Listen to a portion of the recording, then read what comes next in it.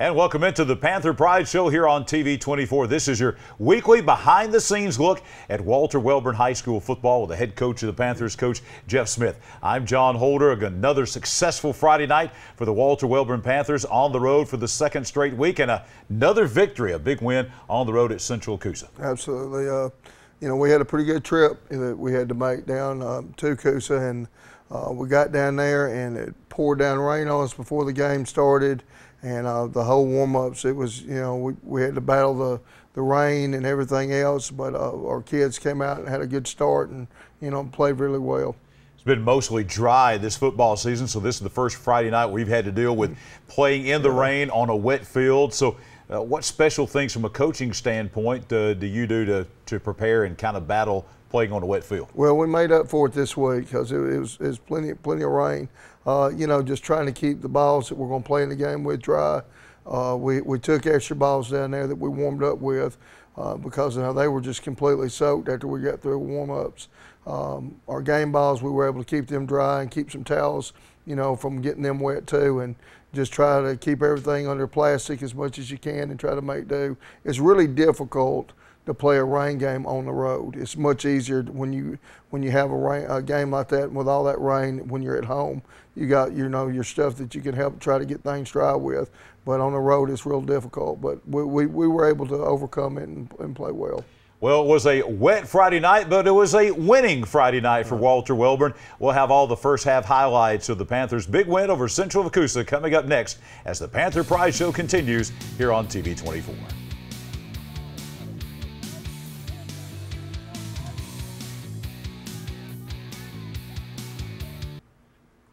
Back on the Panther Pride Show here on TV 24, Walter Wellborn on the road down in Hanover, Alabama, and Coosa County taking on the Central Coosa Cougars. A big win, 44-0. Coach Smith, let's take a look here at the first half highlights. In the first half, there were a lot of highlights as, again, your team got off to a very good start. Well, we did. I mean, the thing that we was worried about is going on the road that far and then having those elements. How would we start? And we came out and had a very good start. Kavion Wesley here is returning the kickoff return here, and we got the kickoff return to about the 40. Here, Calvin Spinks, we run a buck sweep play right here, and this was the second play of the game here, and he took it to the house here, and really had a good night right there. He rushed for almost 100 yards and was a racehorse winner, and that was a 2-point play, and we're up 8-0 to start the game off. Came out here defensively right here, and Jet did a good job right there and recovered a fumble for us. And you know, and here he's running a quarterback keep play right here and makes a good move right here and cuts back, and the tackle he gets right here from behind right there was you know, we was going glad that he was okay on that. Here, Contreras Hunt's making a good run right here, and again, the offensive line, you can see right there, Dylan Gilbert coming through there, leading the play in right there, and Calvin making a good run. Here you see Dylan coming through here, and a good block right there by Logan Brooks, and Contreras Hunt scores and makes it 16-0. Here we're on defense here and having some good pressure right here. That right there's a junior, Ryan Heiss, that made a good tackle here. Here we put some pressure on right here, and had a good quarterback, and he outran our defensive end to the corner there, and Logan Brooks made a good tackle. Here we run a bootleg play here, and Jet kept it and had a long run down here to start this drive off right here, and was tackled on about the 25-yard line. Again, very good block on the offensive line. And here again, this was a zone read play right here that Contreras and Jet worked on right there and did good again. And here again, here's Jet coming in here for a bootleg right here and able to get in the end zone right there and score. Here, Logan Brooks gets in on the action here, and again, we had a nice hole right there that the offensive line created for us, and we're up 24-0. They had a mishandled snap. Again, you got to realize how wet it is too right there in their defense right there. I mean, everything's gotten extremely wet. Right, I wish we could have saw what happened on this play here, but this was a quick pitch play here, and this was our hardest hit and our pancake block right here from Chase Carroll right there. The film didn't pick it up right there, but it was some kind of block. Here we ran a belly play right here, and it was a nice hole here that you know our offensive line created. So it's 30-0 here to start this game off, and again they're having trouble with a snap. Again, it's very wet, and here we're doing a good job gang tackling here. That was Bryce Hill coming over the top here. Here's a backup running back, Justin Berry right here, that plays wide receiver for us. we've got playing tailback right now. And here's our second team fullback right here, Josh Rittenhouse, who's him and Justin both have gotten a lot better. And Josh right here again on our trap play right here, drives it on in here, and offensive line block well. And when we kick our extra point here, Logan Brooks, and goes up here 38-0. They come out here and they ran a post wheel here, and Calvin makes a good interception and takes it back to the house. But we had some block in the back right there, and ended up having it called back right there. I hate that because it was a good run for him. Now Kavion Wesley is our third tailback that comes in right here, and he runs it on in here behind our offensive line again. Has had some good blocking, and Logan comes up there and kicks the extra point, and it's 44-0 at halftime. 44-0 at the half. And Coach, I think it says a lot about your football team. You had a lot of kind of unique things. You're a non-region game, playing an unfamiliar opponent on an unfamiliar field. Your longest road trip of the year by far, and it's raining, and you go out, and the intensity and focus just really so good. Despite all of those challenges, you come out and go at 44-0 at the half. Well, we had one mishandled ball, was on a punt return. Calvin went up to catch the punt return, and when he went down for it right there, I thought the ball bounced off his knee. And anyway, it bounced forward and Jet got on it. That was the only mishandled ball we had in the first half with all that weather and everything. So that's what I was very proud of our kids. You know, we didn't turn the ball over. We didn't lay the ball on the ground. And it takes a lot of focus to do that, especially in that wet weather. You feel like, obviously, improving from week to week. It's you were a big favorite going in. You won the game, but coaches look for improvement more than anything. What was that improvement like? Well, we're getting better. You know, I mean, we've gotten better from, we've gotten better from the spring to now, and a lot of it's got to do is we're young, and it seems like every week we're getting older and we're getting better. And, you know, we've shown a lot of improvement from spring training to present date. And I've told the players this morning when we met this morning and watched a film from Friday night and started watching film on B.B. Comer, and I told them how proud I was of them because they're getting better, our momentum's building, and you can just feel it in our community and feel it in our school. It's just, you know, there's a lot of excitement going on. Wellborn up 44-0 at halftime over Central Coosa. The football team not the only folks affected by the weather. The bands from both teams were affected by the weather, but the Wellborn Highlander Band was there in Hanover. They did perform at halftime, but a little bit different. Here they are performing from the stands down at Keith Bullard Stadium in Hanover.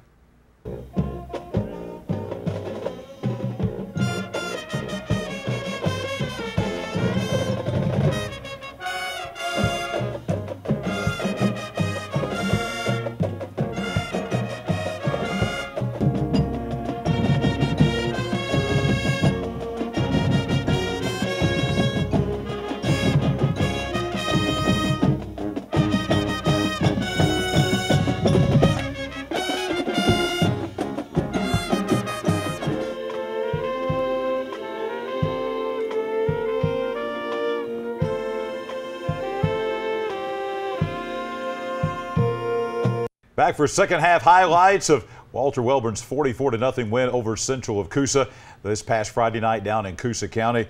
Coach, second half, one of the things that you want to see at some point during the season is getting those young guys, getting a lot of playing time. You mentioned being young. You got some even younger guys in there to get a lot of significant playing time on the road in the rain. As we look at second half highlights, I know we're going to see some of these younger guys for your football team. Well, we were able to play everybody that we dressed out the last 2 weeks, and you know that experience that you get on Friday night's invaluable. You know, we played B team games on Monday night, but when you can get to go out there and play on Friday night, it just makes a big difference. They came out there, they got the ball to start the second half. You know, we went out there and kind of relaxed just a little bit, and they got a first down on us right here when the ball was dropped. Harley Kendall comes over, makes a good tackle right there. Again, they're having a hard time with the ball, and Contreras ends up making a good sack right here, the quarterback. And then that's pretty much it for our starters right there. And then we start subbing out pretty much after that. Here we make a pretty good gang tackle right here.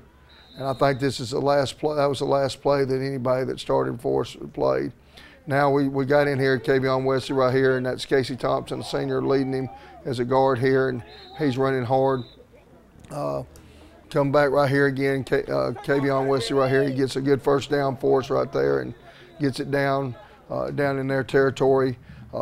Here, this is an 8th grader, Amorion Curry. That is Jamyron Curry that played for us last year's younger brother. He's just an 8th grader, and he had a good play on the trap here. And right here, Kavion here, he's trying to get in the end zone, stepped out right here, and then we just went ahead and took a knee, and that actually ended the game. They shortened the quarters and ran the clock the second half right there, so it didn't take long to play the second half. Coach, you mentioned shortening the quarters to just 6-minute quarters, playing with a running clock and so forth. It's something we don't see a whole lot in high school football. Talk us through that. How does that come about? Well, I mean, the other team, it was suggested by the officials, and the other team wanted to do it right there, so we agreed to do it. You know, I like it and I don't like it. One, I like it because I don't like seeing the score get up, you know, too far. I don't like it because we had a chance for some of our young guys to play, and they didn't get as much time that I would like to see them get to play. But I do understand it because, you know, some of these scores where people are getting beat so bad right there, I think it's best to keep the sportsmanship part of it right there, not getting the score up so high.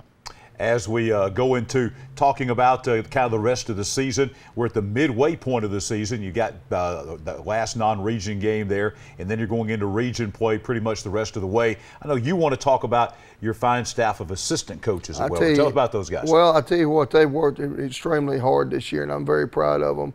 You know, Coach Jordan Houston, his father was actually my offensive line coach at Jacksonville State, and he coaches for us. He coaches offensive line. I think if any area that's showed the most improvement this year has been our offensive line, and he just does an outstanding job for us. Coach Alan Russell coaches our defensive line. Me and him have coached together now for 15 years, and here's the deal. The last 9 years that he's coached with me at Welborn, he's drove from Hoover to Welborn every single day to coach with us. Yeah, so he's got a lot of dedication, and you know, and is a fine football coach. Coach Nick Burns is coaching our secondary and receivers this year. Done well for us.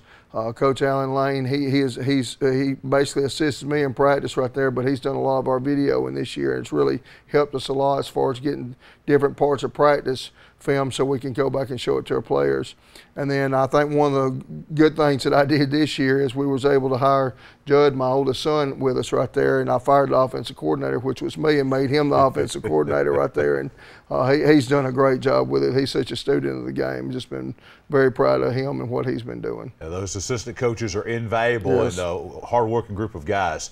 Speaking of hard-working guys, you got some more player awards this week. Tell us about those. Absolutely. We had some very good efforts. Our scrambler was Dalton Gilbert, and his twin brother Dylan Gilbert's been the scrambler a couple of weeks right there, and they're very competitive, and they're known as the Twin Towers when they were little right there, and they've just really done well for us. Racehorse is Calvin Spinks. Like I said, he had almost 100 yards and a half. Pancake block was Chase Carroll. I hate we missed that on the film, but it was some kind of block. Headhunter was Christian Figueroa this week. Christian is a student of the game. And I tell you what, of all our players, Christian watches probably more film than anybody. Big Hog was Jet as far as the best defensive linebacker performance. 12th man Logan Brooks was 2 for 2 on extra points right there on a very wet field. Hardest hit was Chase Carroll with that block we was talking about, and then the meanest Panther was Christian Figueroa. And there's your player of the week, so both offense and defense. Offensive player of the week was Dalton Gilbert. He had a good grade as far as the offensive line goes, and our defensive player of the week was Christian Figueroa, who had 6 tackles and had a couple of good pass breakups during the game right there. And they threw the ball quite often, so, I mean, he had a lot of action. So, again, both these guys right here were the offensive defensive player of the week, and they did a tremendous job for us. And you mentioned sportsmanship. I want to mention also that last week, coming out of the Glencoe game, Welborn was selected by Fellowship of Christian Athletes and Grace Radio as a sportsmanship team of the week for this part of the state of Alabama. Had a chance to come out and present that at the pep rally last week. Congratulations on the sportsmanship award. And we appreciate that too. That means a lot, you know. And the thing that I'm proud of with that, we did it on the road. You know, it's always good to. I mean, it's easier to do things at home than it is on the road, but we was able to get the sportsmanship award at Glencoe, you know, playing there on their homecoming on top of that. So I really appreciate that a lot, and that says a lot about our coaches and, you know, and our players, the character they've been showing. We come back, we're going to look at the offensive and defensive players of the week. You'll meet them as the Panther Pride Show continues here on TV 24. All right, we're back here on the Panther Pride Show here on TV 24. Got our offensive and defensive players of the week. We got Dalton Gilbert and also Christian Figueroa, offensive player of the week, defensive player of the week. Guys, congratulations and welcome into the Panther Pride Show. All right, we're going to begin with Christian here because during the break there, Coach Smith was telling me that probably of everybody on the football team, you're the one who logs the most hours watching film. Tell us about your film watching habits there. Well, before I go to sleep at night, I like to watch a little film, you know, and sometimes whenever I'm just bored or not doing anything, I like to get on my Huddle account and watch a little film. This is my kind of guy right here. Loves watching football all the time. Do you have a specific thing that you do, or the things you're looking for? What's your habit there as far as looking at film? What are you looking for? Tendencies, like who they like to pass it to and what routes they like to run and stuff like that. How many hours in a typical week during the season do you think you spend watching Huddle? I'm not sure. Probably a good bit from what Coach Smith tells me over there. Defensive player of the week, and just talk about the game this week and playing in the rain down there. You haven't had that this year. What was it like playing in the mud and the rain? I know at first it's kind of, you really don't like it. Once the game gets to going, most guys kind of really like playing in the rain. Is that true with you? Yes, sir. Well, it's kind of like you kind of forget about it while you're playing, so you don't really care about what conditions you're in. Absolutely. All right, Dalton, let's talk about your twin, and your brother was here last week, the Twin Towers, they call them out there at Welborn. So tell us just a little bit about going back to the weather. We talked about there with Christian. I know the linemen really kind of like that. What's it like being down in the line and really being down in the mud and playing? It's an experience. I mean, you're with your buddies, and we're the dirtiest people, you know, going one-on-one with somebody. I know Dylan hates it because he pulls, so he said it just tears up dirt. Coach was talking about getting your uniforms dirty and how long it takes to clean the uniforms and all that kind of stuff. But during the game, you're just not thinking about this. Probably the worst part of it, I guess, is probably when you get on the bus after the game and then you're riding about an hour and a half to come back. That's probably the worst part of it, I would guess. Yes, sir, it is. Tell us about the Twin Towers. Where did that nickname come from? When I was in Little Leagues, Coach Wormy, he didn't know our names. He didn't know Dalton from Dylan, so he just called us Twin Towers. And we both look, or Gilbert. As far as size go, dimensions, height, and weight, you're all exactly the same there? Is there some difference? Oh, yeah, like 10, 15 more pounds than him, but it's even, pretty much even. It's about even. Well, as we jump back into region play, I know you guys are excited. Feel like you've built some momentum the last couple of weeks, a couple of big solid wins, big blowout wins. You got homecoming coming up this week, so tell us about going into homecoming week.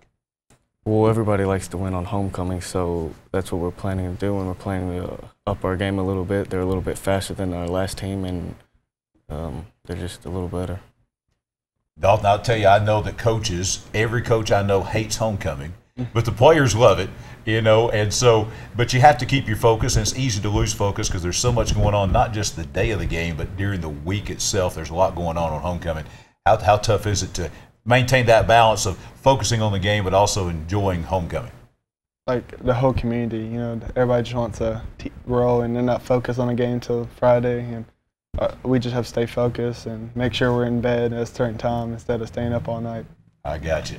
Our offensive and defensive players of the week. Offensive player of the week, Dalton Gilbert. Defensive player of the week, Christian Figueroa, here on the Panther Pride Show. Back with more from Coach Jeff Smith when we roll on.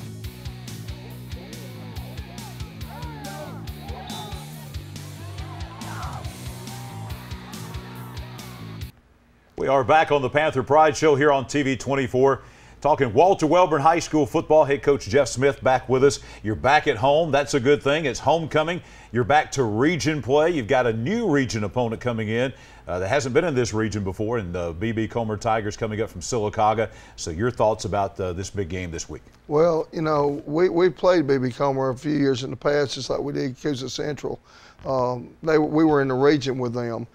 So us playing them again and them coming up to Wellborn right there, it really hadn't been that long, probably about 4 years since we played them. But you know, look, they're much improved from the start of the season to now. They've improved a lot. They just had a big win over TCC, which is a rival game for them. And they're coming up there for us on homecoming week, and you know they're going to be a formidable opponent, that's for sure. All right, I was talking with the guys over there with Dalton and Christian about how coaches hate homecoming. Yes, we do. So I haven't met one yet, and I'm assuming I'm not going to meet one today that likes homecoming. Right. No, you know, it's just, look, it's good for the community, and it's good for our school, but it is really tough, you know, to try to make sure that they stay focused on the business at hand. And that's what I told them. I said, look, homecoming for everybody else is a big fun time, but our fun time will be at the game, and then after the game right there, then we can enjoy homecoming. But before going into that right there, we've got to do our part to enjoy homecoming. That's to go out there and play well in this game and win it. It will be a huge region contest. Wellborn's still alive, certainly for playoff berths and all of that. So homecoming and B.B. Comer coming to town. 7 o'clock the kickoff on the hill at Walter Wellborn Friday night. We'll have the highlights back here next week on the Panther Pride Show. For the head coach, Jeff Smith, I'm John Holder. We'll see you back here next week.